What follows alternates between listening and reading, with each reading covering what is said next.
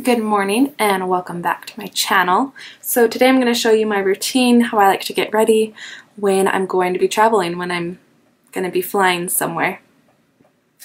So I always start off with a fresh face. I have a really simple skincare routine, really just kind of 2 or 3 things.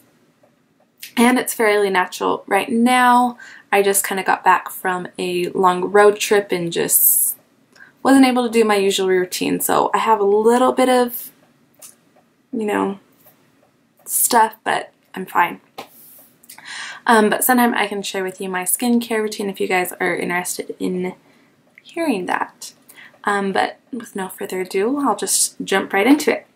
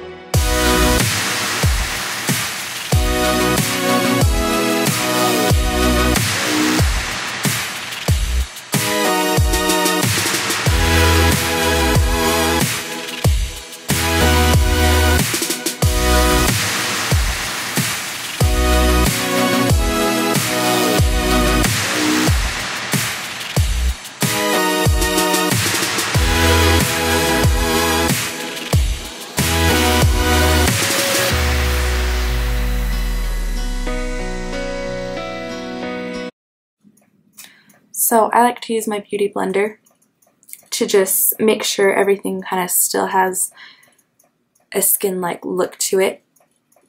Most of my makeup routine I try to keep pretty simple. The foundation that I put all over my face, I use it because it has SPF and it's very sheer coverage, as you can tell. With my beauty blender, I like to put my organic rosehip oil on it. I'm fairly certain this stuff is cold pressed.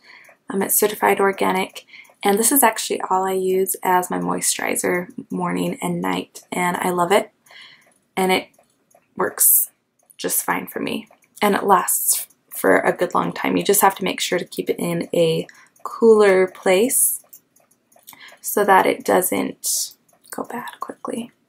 But I just put a few drops on there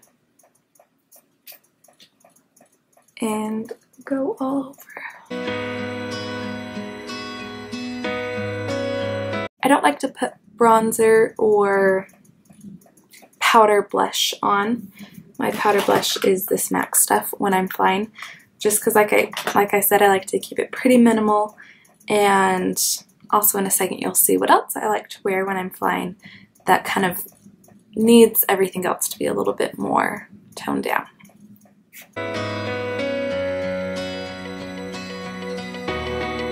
The last bit that I like to add to my airport traveling look is something that's kind of a little bit more fun, because traveling's fun, and while for the most part you want to be extra comfortable on the plane and look plain on the plane, it's also an adventure, and I think you should, you know, add something to your look to make you feel excited and happy. So what I like to add is my NARS, I can't even remember the name, I think it's called like Dominique something or other, but it's purple lipstick, and I love this shade for my coloring personally. I can't really imagine it looking bad on anyone though. It's just kind of a cooler, toned down purple. So love this stuff, and I have the lip liner to go with it. It's NARS as well, and at one time or another I read that it's best to apply lipstick with a brush. Makes it last longer, or it just makes it go on more evenly. I don't know, but I do, so there you have it. So I'm going to put that on, and then I'll talk to you guys in a second.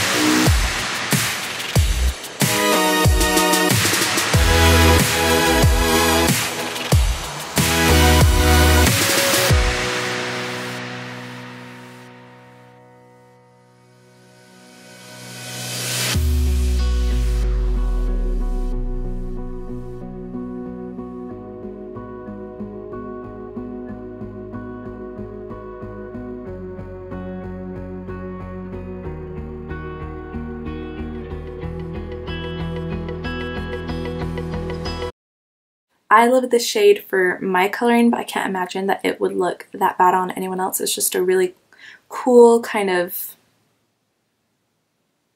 relaxed purple. Not too flashy in my opinion, but just kind of adds some of that personality, and I love wearing it when I'm traveling because traveling is exciting and it's an adventure, and I think if this is what makes you feel your best, as it does me, then go ahead and wear it. I also use it with NARS lip liner. Sometimes all I use is the lip liner. I just kind of put it on my lips if I want it a little bit more downplayed, with some gloss over the top. Just light pink gloss. I don't go over the top with the purple. But yeah, that's all I add. So I'm going to get into doing my hair. I am currently trying to use up my It's a 10 Miracle Leave-In product. It adds thermal protectant, which I'm trying to grow out my hair after cutting it and dyeing it, which maybe sometime I'll share with you guys. I totally regret coloring my hair, but it's fine. But I'm just doing everything I can to baby it so that it will grow out lovely and long again. So yeah, I'll quickly do my hair and be back with you in a second.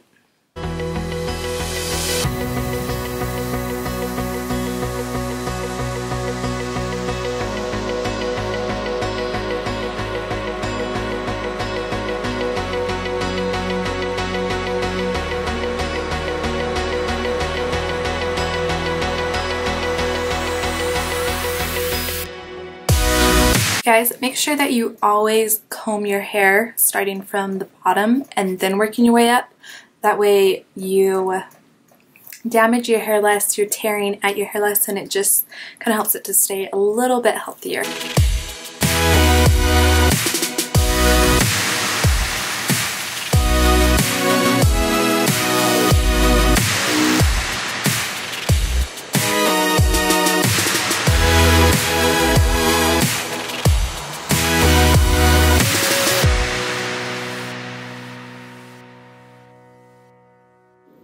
So once I have my ends curled, I could use a larger barrel, but I like to just kind of comb out the curls so that they're a little bit more toned down. So I use a smaller barrel size and then tone it down. When I'm traveling, I just like to do whatever is easiest with my hair. Sometimes I leave it down, but oftentimes I like having my hair up off my neck. So lately I've gotten into wearing my hair up in, I think it's a French twist. So what I do is I gather in a low pony, grab it from underneath, twist it up, take my scrunchy hair clip. This has rubber on the inside. I've got fairly fine hair, and so this just holds onto it well, and then I put it at the base. I don't like that. Let's try that again.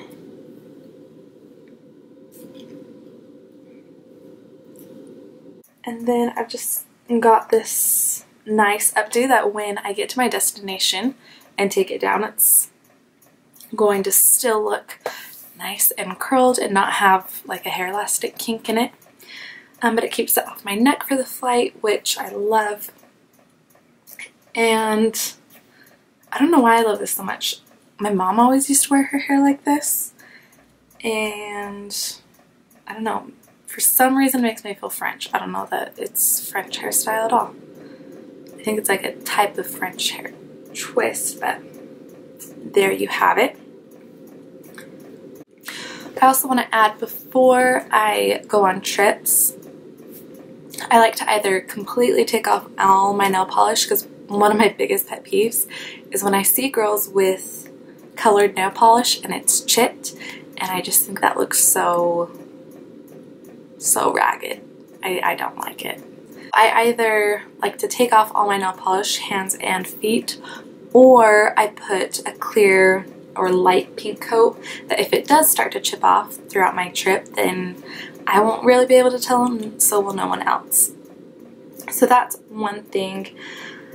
Another thing, I don't like to bring a lot of jewelry when I travel, maybe just earrings, really simple, easy earrings. These ones I actually don't even have to take out. Sometimes when I sleep on ones with backs, it just pokes and it hurts, but these I hardly know they're there, and I love necklaces. I'm a necklace girl. So I usually bring just one necklace that I'll like to wear. Not big on bracelets, not big on rings. I think that's all. Oh, another thing. So you guys probably noticed that I use this on my eyebrows.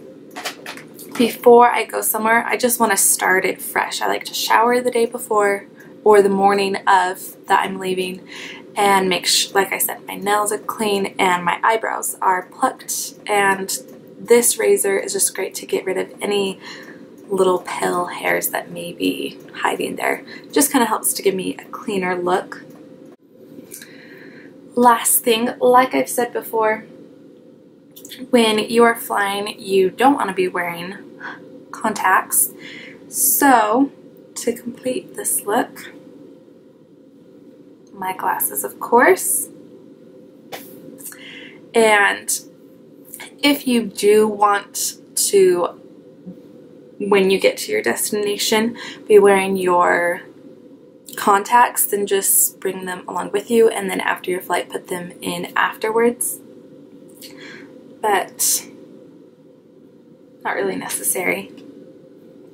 And of course, flights can tend to get a little cold, so I like to wear a brightly colored scarf. My sister actually made this. It's made out of recycled silk, and I believe she crocheted it. Yeah, she crocheted it. So, add a scarf. You want to dress in layers when you're flying, because maybe you'll be a little too hot on the plane and want to shed some layers, and maybe your plane is going to be freezing cold and the person next to you has their air on blasting high. So